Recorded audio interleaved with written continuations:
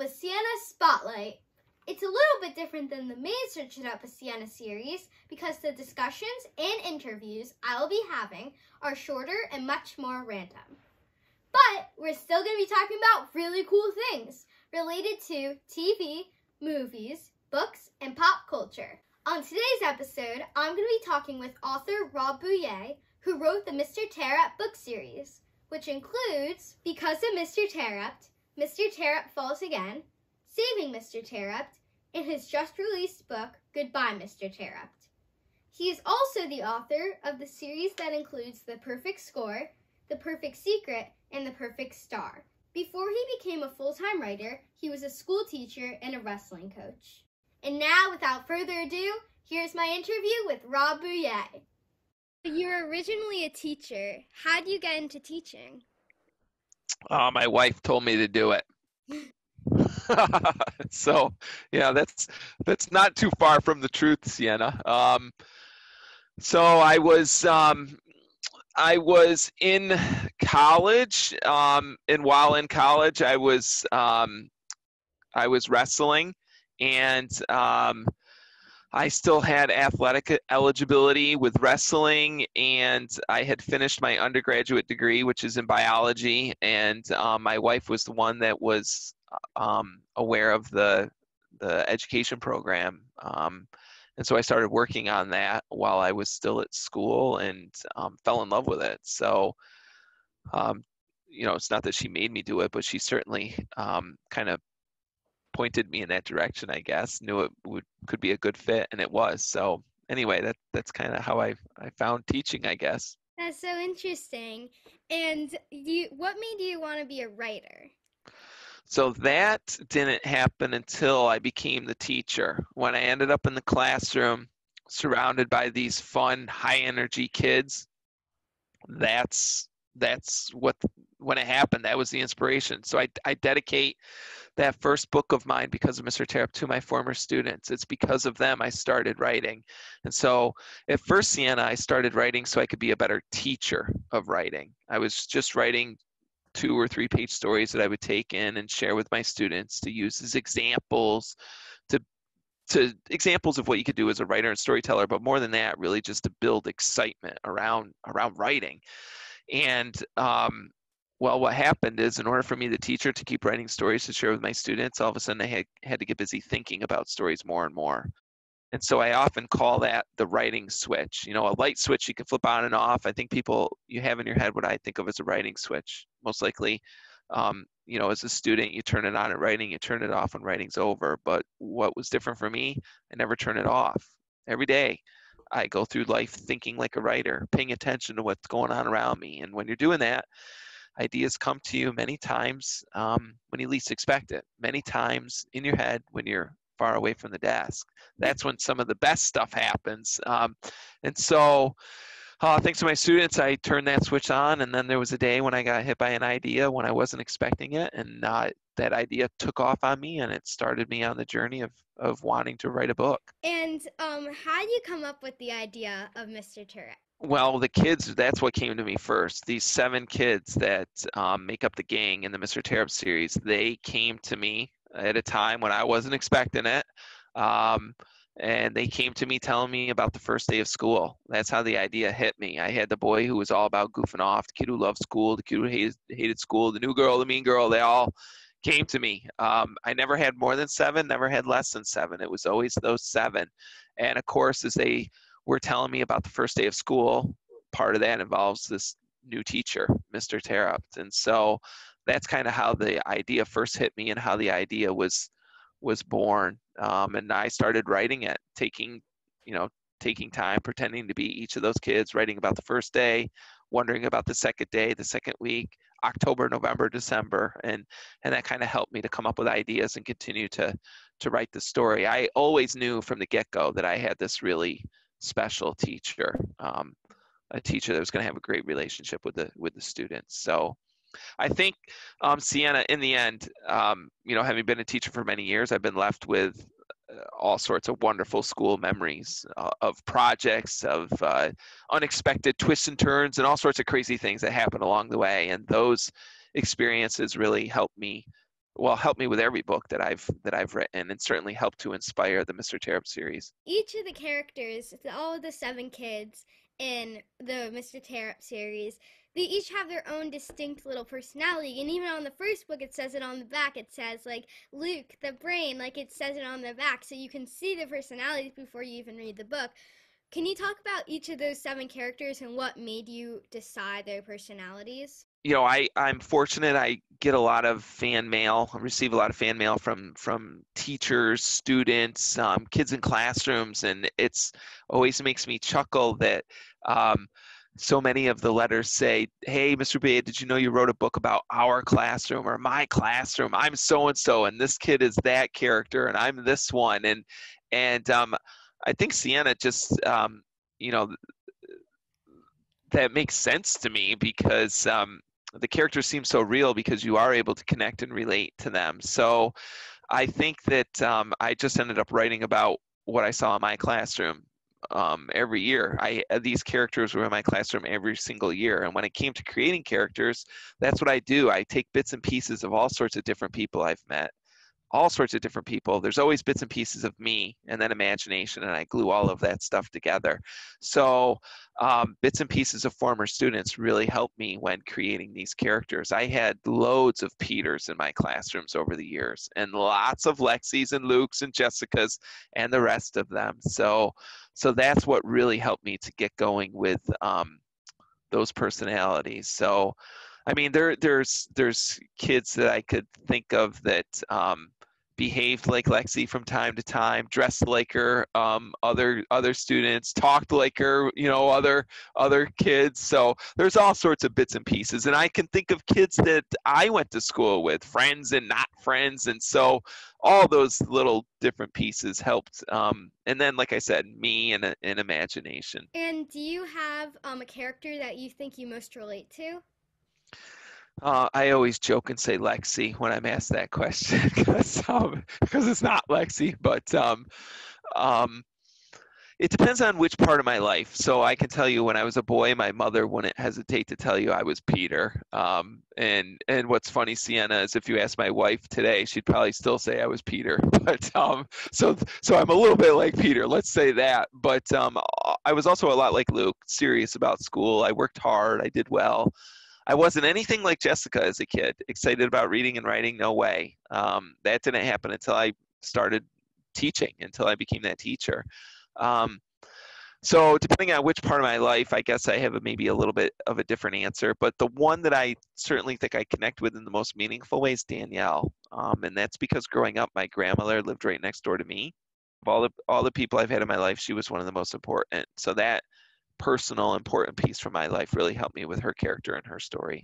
Yeah, I think I most relate to Jessica just because I love to read and write. I love that. It's like my favorite subject, English. I love reading. I love writing like little things. So that's definitely I feel like I relate most to Jessica.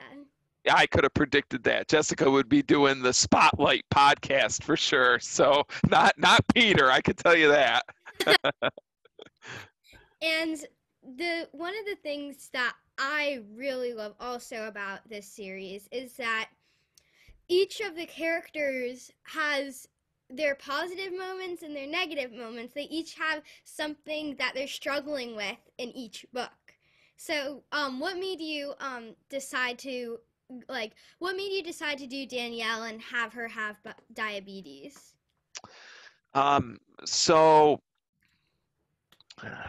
I like that you've asked this question. So one of the things that I think a lot about with when I'm getting ready to tackle a story is conflict and what sorts of challenges and struggles can I create for the characters, because that's what makes the story more exciting, and it also gives my reader a lot to think about and ponder and talk about, which is important to me. I want that in my stories.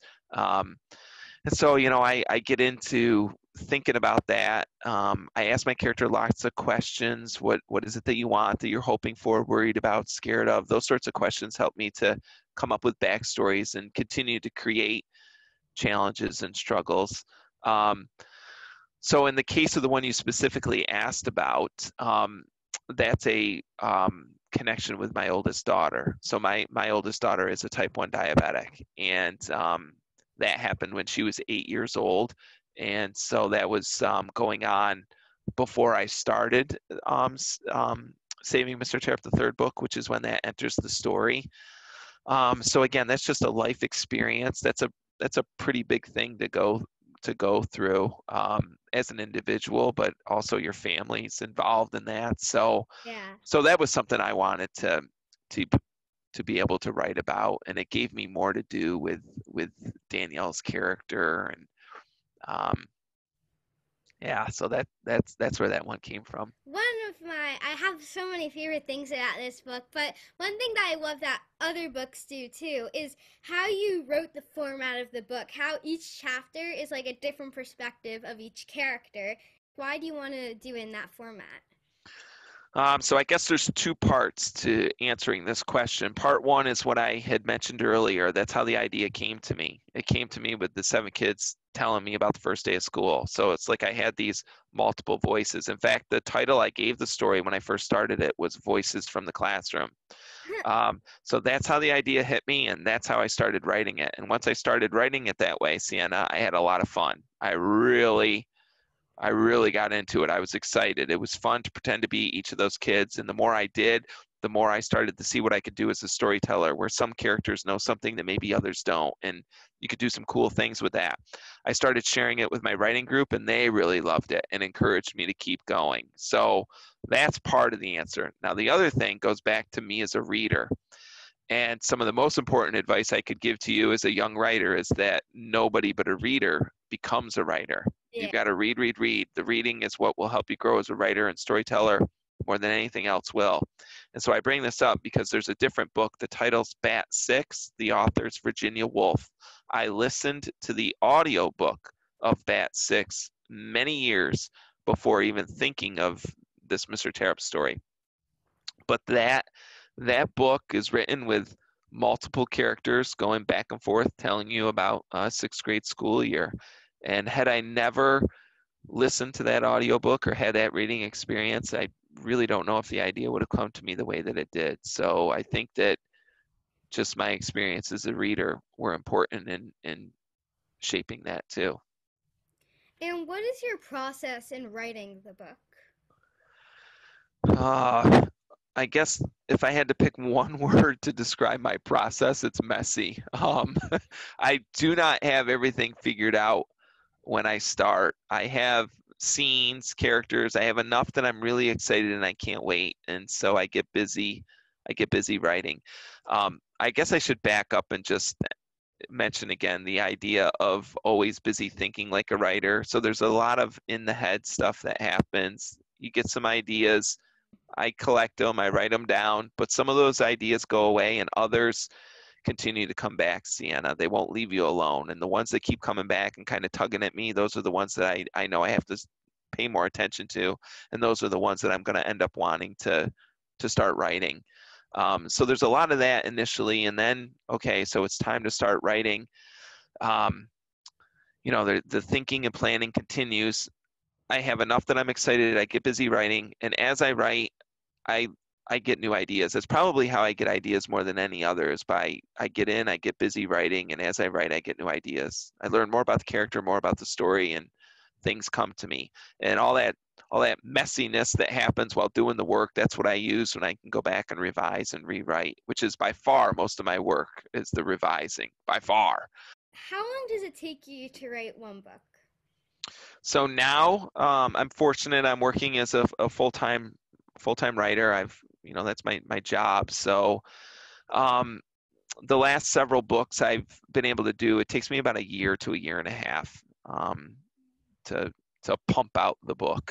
So that's about the pacing I'm on now.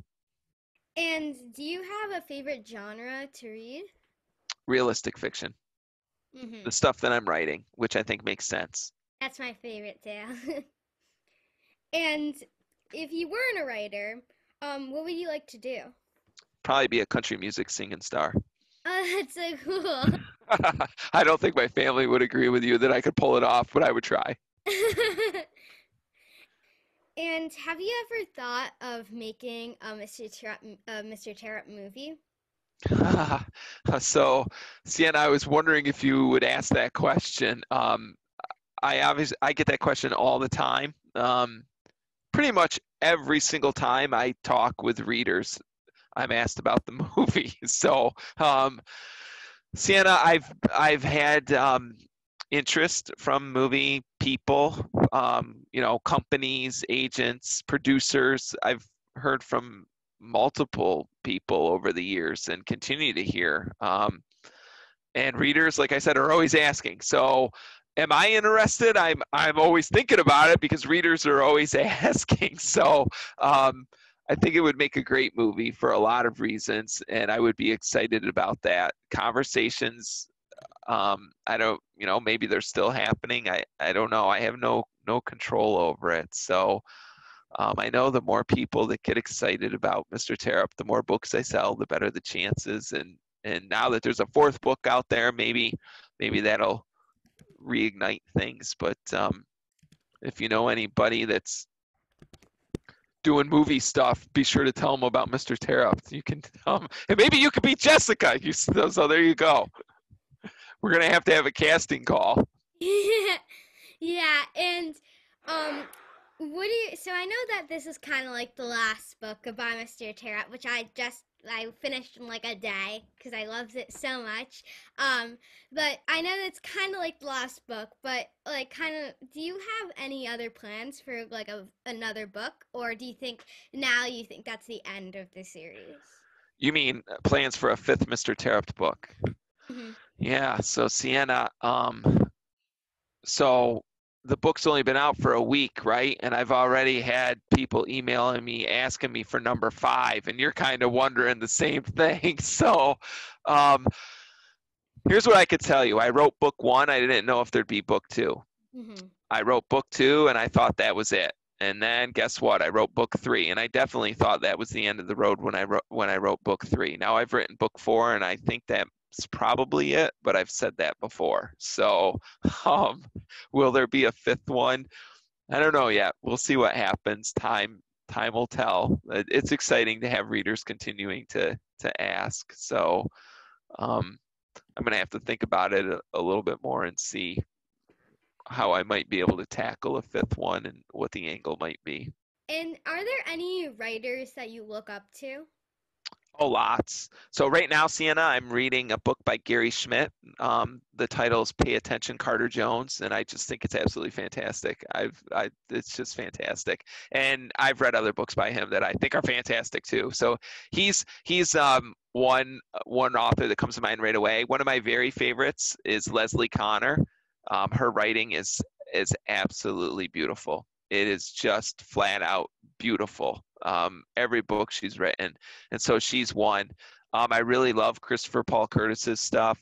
I'm really love. You read Goodbye, Mr. Terupt, and I tackled poetry with Jessica's voice, and so I mentioned Elizabeth Azevedo and Kwame Alexander. Love their stuff. So there's some other writers, and one writer who passed away a few years ago, but was a big inspiration for me, was Richard Peck. So he too, I thought, was just fantastic. And you also have another book series called The Perfect Score. Yes. You started writing that after Mr. Terupt, right? I started writing The Perfect Score after I finished book 3 in the Mr. Terupt series, Saving Mr. Terupt. So, have you read the Perfect Score series, Sienna? Actually, haven't yet. You should, because all of my Mr. Terupt fans have really loved it. Some like it more. I have a strong feeling you're gonna like Natalie Kurtzman. She's gonna rub you the wrong way right away because she's Miss Perfect and she knows it. She's very opinionated, and she doesn't have much patience or tolerance. So I don't think that's you at all. But you got to spend time with her as the series progresses, and you'll see why I said that. In the third book, they have like a TV show that they put together, the Razzle Dazzle show. And so I guess I'm thinking of Natalie Kurtzman's role on that, and what you're doing with your spotlight. Anyway, I just think you'd like it's a new cast of characters, multiple voices back and forth, and I know you're gonna like it a lot, so you should check it out. Read it, yeah. And like you're saying about Natalie, that's the character's name. She sounds in the beginning like what you're just telling me, like Lexi a little bit. You will make a lot of connections between the Mr. Terupt characters and the Perfect Score characters. None of them are the same. They've all got unique stories, but Yeah. Lexi will remind you of, or Natalie Kurtzman will remind you of Lexi. There's a character, Scott. He's the one that's going to make you laugh all the time. He's going to make you think of Peter. But again, they're a bit different. And then, you'll make connections with the rest of them too. Well, I can't wait to read it, and I want to thank you so much for doing this. I had so much fun talking to you, and I learned so much, and Mr. Terupt series is just my favorite. I love it so much. Well, thanks, Sienna. Thanks for reaching out to me and bringing me on your show. You're doing some really terrific work here, so it's been fun to hang out with you and chat with you about reading and writing. So spread the word about Mr. Terupt. We'll see if we get it to the big screen. And have a great holiday season and lots of happy reading to you. Yeah, you too. Thanks. Bye. Bye. Thank you so much, Mr. Buyea. I had so much fun talking to you and learned a bunch. I hope you guys did too. His books are amazing. If you haven't read them, check them out. See you next time on Spotlight.